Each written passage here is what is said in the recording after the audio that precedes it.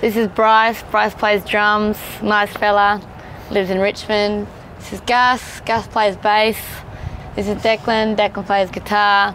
And I'm Amy, I'm the singer. Oh, we're called Amyl and the Sniffers. This is just a day of the life of us when we're not doing other things. Guide to better living.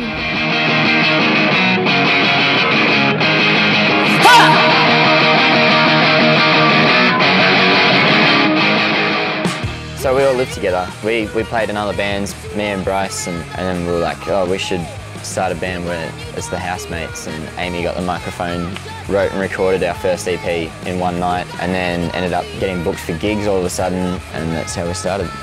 There was a drum kit set up in my bedroom already, and then I think they just set up a bunch of other shit in my room. Bass and guitar were DI, so they couldn't hear each other playing, and we were like, because we wrote it that day, it was like they were literally just like watching each other trying to get it right. It was all like done on timing, because there was only 2 headphones that we could use. So Bryce got one, Amy got one, and then me and Callum, who were playing bass and guitar, we just had to look at each other of what we were doing. And I never heard my guitar tracks until it was released online. I got a fact. What's the difference between a hippo and a zippo? That's it. What's the difference between a hippo and a zippo? One's heavy, one's a little lighter. When people are like, oh, what's it like being in a band? And they're like, tell us about the bad things about being in a band. It's like, you have to hear the same jokes, same stories, fucking same farts, same food, always, every time, you know, everything about them, and you just fucking, it's just shit.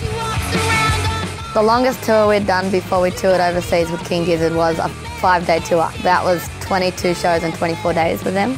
And we'd done like a week earlier in UK by ourselves. And so we were just like pretty much thrown into the deep end with that one. But it actually turned out all right, surprisingly. Like, we're all here. When I think about playing music, I always think about it in a live sense and like things that you can do live. And so that's how it helps me write, but I never like write music. I always think about music as performing it. The energy that I'd see at other gigs, I'd be like, that's what I want at my gig, you know what I mean? I think it's a really good scene. Like, everyone's pretty supportive of each other, and there's a big push for like inclusion as well. So everyone is really gunning for just everyone to be a part of it. And I think we all just surround ourselves with people who are in the same headspace as us anyway. We won the Levi'S music prize, and we're probably going to just use the money for like touring and shit, because it's pretty expensive, like flights and accommodation and food, really. I mean, that's pretty much it, which is sick anyway. Why don't you do some push-ups, Bryce? 18. Wow. 19. I didn't know you could do that. 20. I didn't either. Wow, that was pretty good.